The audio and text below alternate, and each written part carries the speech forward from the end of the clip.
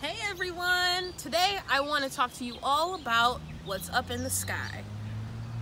Have you all looked up in the sky today? Oh man, there's tons of really cool things, or I should say hot things. Do you all know what brings us all of our heat to the earth? The sun. Yeah, the sun gives us all the heat that the earth needs. All the heat, and when we have heat, we have life. Tons of life happens on the earth too, especially right now. Did you all notice that there's tons of life that's exploding right now outside? It's because it's almost summertime.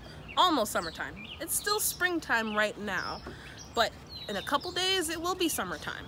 Let's actually talk about that. Let's talk about seasons for a second. Seasons. Why do we even have seasons? Some planets don't have seasons, like Venus. Planet doesn't have any seasons. I don't think I want to live there. I like Earth. The reason why we have seasons, well, it's not because of the way the Earth turns or how close the Earth is to the sun. It's all about how the Earth is tilted. It's sitting sideways. Let's see. Let's draw my really bad Earth. Earth. Here, I'll add North America. And South America. And here's like a little bit of Africa. Alright? Cool. So like we're here. The Earth is actually tilted. So here's the North Pole.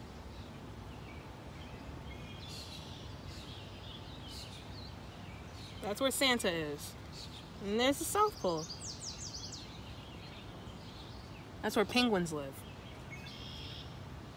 Now, the Earth is not sitting up straight. It's actually tilted. It's tilted at 23.4 degrees. It's not sitting up straight. If it was sitting up straight, well, North America would always have the same heat, the same everything.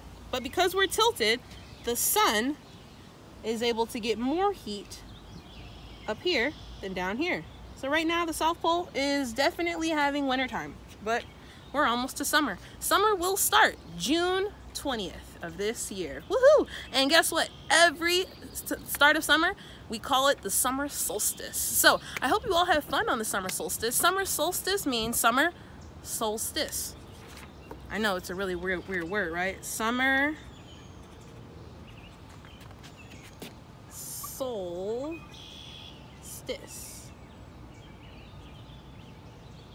Meaning summer solstice. That's a new word. Did you all know the sun has a name? Like the earth has a name. The sun has a name too. It's not some people call it sun. Some people call it soul, like S-O-L. Say it with me. S-O-L. Soul.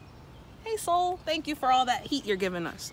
So soul meaning sun, summer soul, summer sun, stis meaning stand still. The summer sun stands still. On the summer solstice at noon, it might look like the sun is just standing still in the sky. That's because we have longer days. That day we'll have 16 hours of daylight. I can't wait. What will you do on the summer solstice? Hopefully have fun outside. Let's continue our fun with more fun down below.